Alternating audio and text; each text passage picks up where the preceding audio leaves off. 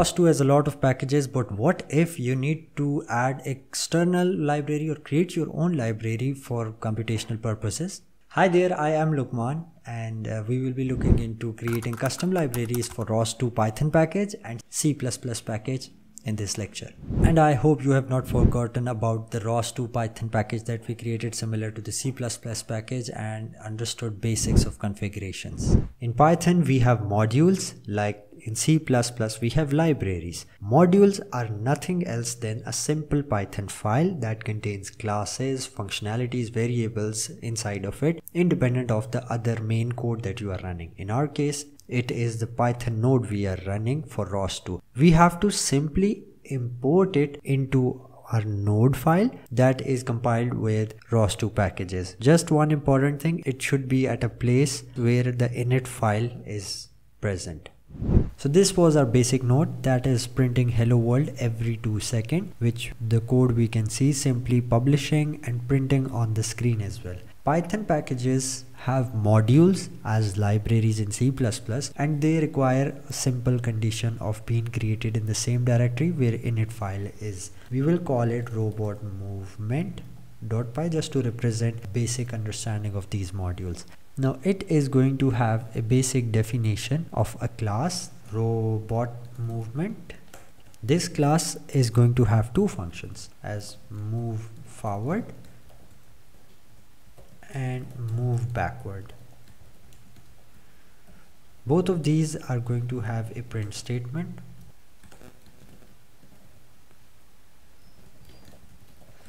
And it is just going to simply print it. You can add functionality. So the main purpose of this lecture is to just have a understanding how to add modules. Once this is added, you are going to go inside of your main node file and simply say from Python package that your current package is .robot movement. It automatically tells you robot movement, import the name of the class that you want to import, and that is robot movement. Once that is done, you need to create a object of this class self.robot is equal to robot movement. Now the object has been created. We can call it and it automatically logs because we have a print statement there. So we simply call self.robot.move backward, and we call this. Whenever the data is logged on the screen, it is also going to log the backward function, which if you open it is simply logging it. And that's how simple it is to add custom modules inside of your ROS2 Python based packages. You can have multiple of them if they are in another directory. Let's say it's Python package and you want to add another one like Python OpenCV package. It's not a ROS2 package, but it's a custom library that you want to segment into different portions. Then you give a different path with a .dash to go into the back directory. Now let's compile it and run it with the same command. Call can build ROS2 run Python package and Python node. And let's see what happens. Hello world and backward is also printing. So our new module robot movement is integrated and we are calling its function. In C++, system is different than Python. We are going to be having a header file that contains the heads of all the functions. We have the C++ file that contains the functionality of the functions in header file. So that creates a library. Now that whole library, header file and C++ is included into your ROS node, but this process of adding into ROS node is explained to your system in the CMakeList. It is confusing for starters, but once all the dots connect, it makes sense. The C++ package we have is executing its node, which is just printing out hello from my CPP node, which is this specific line, and it is going to only do once because it's inside of the constructor. In C++ things are very complicated as compared to Python because we have to understand the concepts how it is working. First of all, let's create a file named as robotmovement.cpp, and I'm going to copy it because we need to create a header file of the same name specifically. Now we have the CPP and the header file. Let's bring the header file on this side and fill in the values as we did for our Python based robot movement. This is the content of C++ and these are the content for our header file. Header file contains nothing else than two functions inside of a class. IOStream library is also included because we are printing on the screen. These two functions, move forward and move backward, have this functionality which is defined in the C++ file.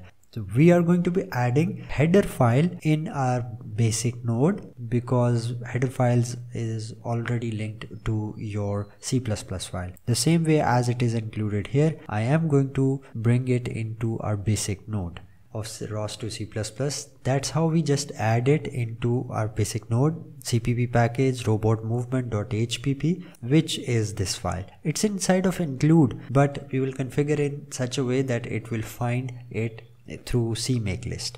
Now once that is done, we have to first create an object, and we can do that in public, but I prefer it to do in private, and from the class which is named as robot movement, it can automatically find it because we have given the path robot underscore. That's the instance we have created of this robot movement class. Now once the node has been created, we are going to be linking this library to add its functionality robot underscore and create an object. We will utilize that object robot underscore dot move forward to call the functions of this class which is robot movement. This is confusing if you don't have the basic understanding of how C++ works, but adding a header file is a little bit complex. This lecture is all about adding your custom library into ROS2 node. In a nutshell, from the programming side, this is it. This is how simply you add things. To tell the system that when you are processing this basic node, compiling it and adding and connecting with the ROS2 packages, keep in mind that you are also going to compile directly this robot movement.cpp as well, because we have added its functionality into the basic node. That's how simple it is. But before compiling, we need to include the directories of include, meaning we can have multiple directories being included, and which directory we are including, the one named as include, which is this. So when in basic node it is going to compile things, it is going to come up with this link and it is going to start searching in cpp package robot movement.hpp where it is. It is going to then come to the include directory because we have told it you are going to search in this cpp package robot movement. It is directly going to find it. Let's now perform call can build and run the node as well. And here we can see it says hello from cpp node, which is from here, and moving forward, which is taken from robot movement.cpp. That is an external custom library that we have added into our ROS2 node. Moving forward, we can also add move backward, and similarly we can add multiple classes here and we tell them in CMakeList. Although I don't prefer this way of directly targeting and linking the source files into your main node code, but add it as a library, but that would become very complex for this first lecture, so I kept it simple.